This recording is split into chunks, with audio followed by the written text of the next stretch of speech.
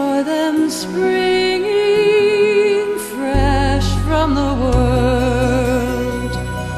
Sweet the rain's new fall, sunlit from heaven, like the first dew fall on the first grass. Praise for the sweetness of the wet garden. Third Sunday in Ordinary Time, a reading from the Holy Gospel according to Mark. After John had been arrested, Jesus came to Galilee proclaiming the gospel of God. This is the time of fulfillment. The kingdom of God is at hand. Repent and believe in the gospel. As he passed by the Sea of Galilee, he saw Simon and his brother Andrew casting their nets into the sea. They were fishermen. Jesus said to them, "Come after me, and I will make you fishers of men." Then they abandoned their nets and followed him. He walked along a little farther and saw James, the son of Zebedee, and his brother John. They too were in a boat, mending their nets. Then he called to them. So they left their father Zebedee in the boat, along with the hired men, and followed him. The gospel of the Lord.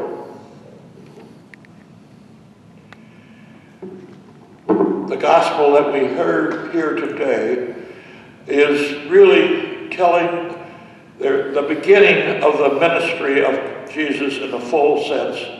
For here it was, we find the conditions, that is, the arrest of his cousin John, and therefore there was an unsettled condition in the world in which he lived. Then he proclaimed a message, and the message was to be for all people, but also in particular for those who would be following him and helping him in distributing the message.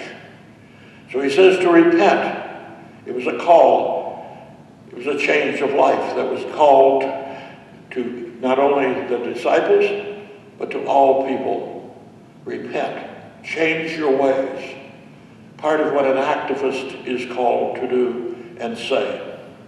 And so we see him calling Peter and his brother Andrew, for they were fishermen. And he said he'd make them fishers of men. And he called James, his brother John. These were the original four. And they too left their boat immediately, sort of an immediate removal. Maybe they wanted to get away, and that was the opportunity they had to do it.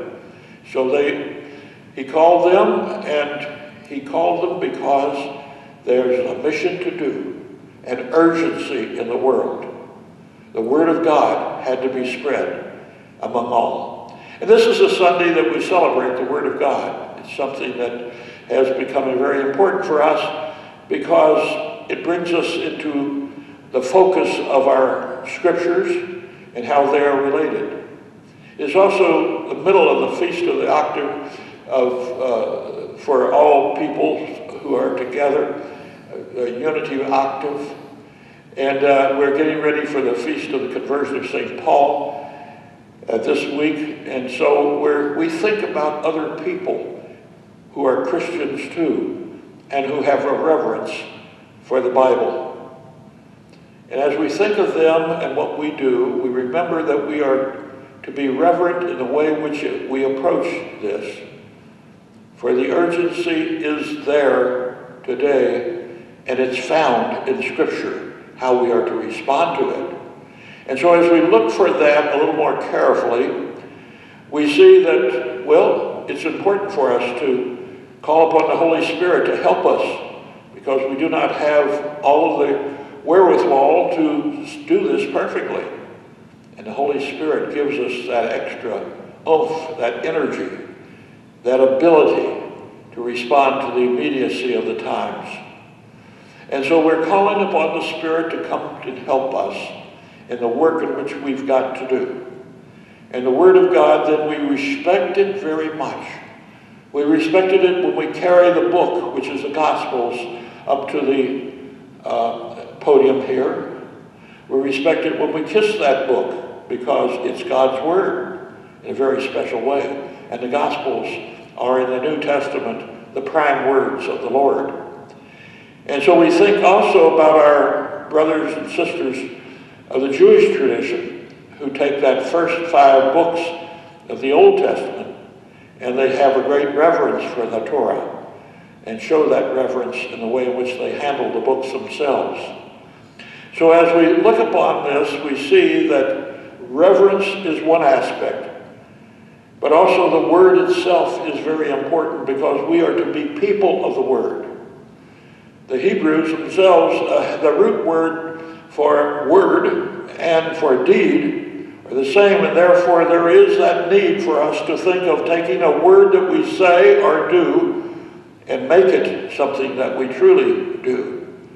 Just not pretending, just not mouthing ourselves, but not thinking of what is being said, but rather intending to do what we say and take seriously the words that we have. Word is very important. I can think of the time when my father, we had just sold the cattle that we had for that year to one of these buyers that came by, and he knew him and trusted him. But then, right after that, the price went way up. And so that was a strange affair that the cattle are still there. It was only by the spoken word of my father. And so I said to him, well, there's nothing in writing. Why don't you go and sell them on your own? And he turned and looked at me, and I remember the very spot in the shop where it occurred, and he said, but it's on my word. It was on his word that he had said that, and though it cost us, well, maybe thousands of dollars, it still was his word, and that cost is remembered very much as part of the lesson I learned. Is when you say the word, you should mean it. We don't always do that. Think of the words that were said at baptism, the vows that we made, and think of the things that we have done different from what we said, that we would avoid the evil one and do only what the Lord prompts us to do. Our word is something that we have to constantly look at ever more carefully. See it as something that we value with great. And then if we look at it and the greatness of which it is, we find that the Word of God, which means the Scripture itself, is something that's given to us. We listen, we hear, we read, and then we are to perform.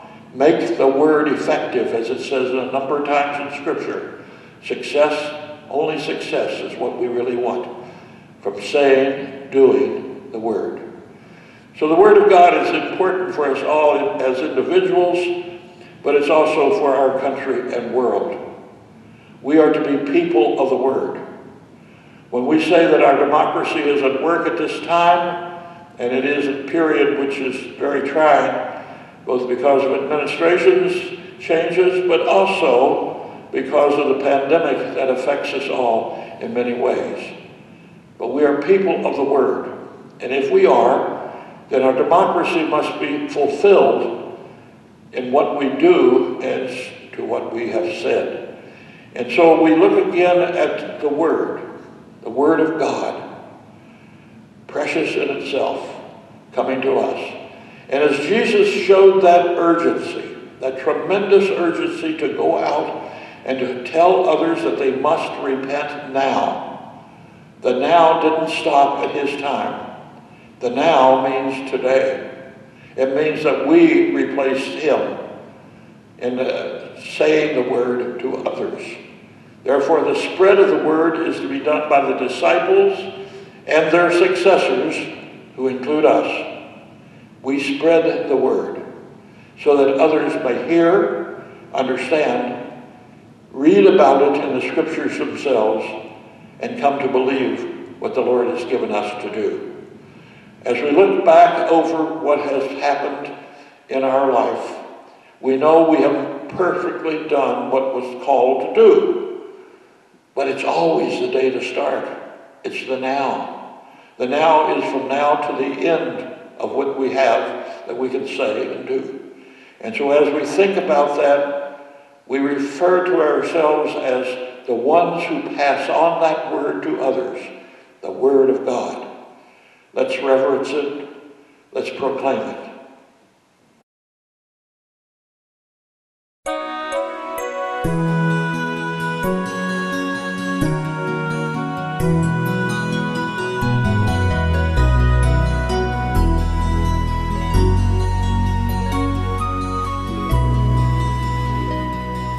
Morning has broken like the first morning. Blackbird has spoken like the first bird.